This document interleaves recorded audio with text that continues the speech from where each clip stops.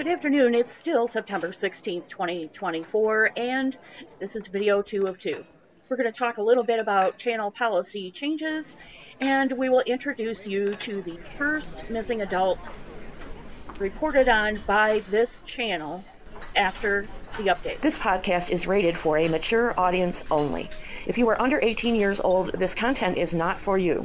Thank you for visiting us. There's plenty other content on YouTube for you to watch. Have a great day. All content not created by the blue-haired bingo babe, that's me, belongs to its original creator. It is used to substantiate, augment, or exemplify this author's content. It is used under Title 17, Section 107 of U.S. Code, governing fair use for news, education, and critique. Before I do anything else, let me welcome a couple of new subscribers. Thank you so much.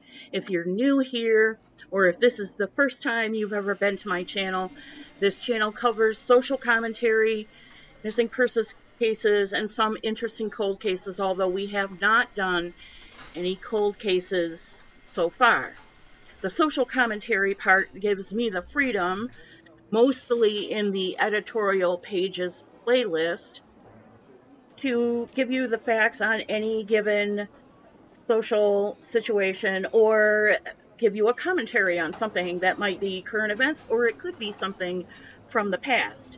Editorial pages is a real mixed bag. The policy change that I'm going to make on this channel is twofold. Number one, if you are an old timer, you've noticed comments for the last 3 videos have been turned off.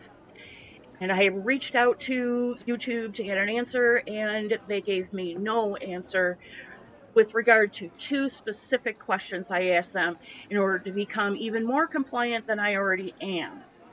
So we'll see by the end of the day whether they answer the 2 specific questions. It is true that if you're serious about getting the word out about missing persons, if you're reporting on children, as I have done for the last 3 years, it takes its toll on you, and I will freely admit it has taken its toll on me. I try and keep to the facts, and if I'm giving you an opinion, I clearly tell you this is my opinion.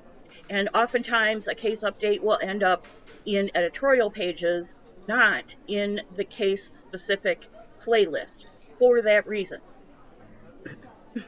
The second policy change that I am implementing is that today I will present to you a missing adult case. Now, this case is already well along, and there are some hopeful indications that this missing adult will be recovered shortly. Nevertheless, let's take a look at her case.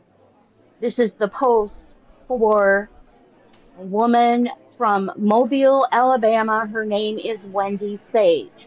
She was last seen on August 16, 2024. She's 64 years old. She's 5'6" and weighs 150 pounds. If you have any information, please contact the Mobile Police Department at 251-208-7211.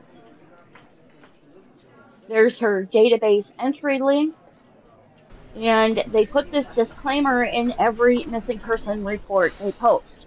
Only people with official missing persons reports with police departments are posted. You can view their database entry to view the source of the information, as well as find useful tools to help find the missing. Every missing person in our database is checked daily for updates, and then they give the appropriate hashtags for her case. Established in 2018, all missing people are sourced. You can view the official source link for Wendy Sage in their database entry above. And this is Wendy Sage, out of Mobile, Alabama, last seen August 16th, 2024, and all the information I just gave you. And I'll scroll this up so you can catch the QR code displayed. Pause the screen and take a screenshot. Of about 5 minutes ago, the Missing People in America site thanked someone for reposting. She's still missing, but solid leads have come in from the community.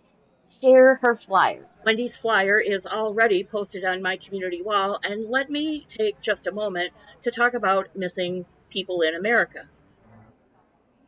This is their Twitter page, and they are veteran owned.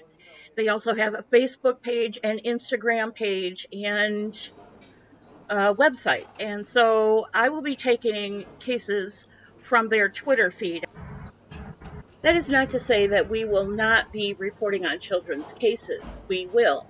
We will continue to follow the children's cases in our crawl, and we're very happy about the successful rescue of Penelope Wise earlier this summer. That case really kind of gave me a shot in the arm. She was a missing teenager, and she has her own playlist in our playlist file cabinet. Thank you for joining me for this channel policy update episode, as well as the introduction of our first adult missing person case.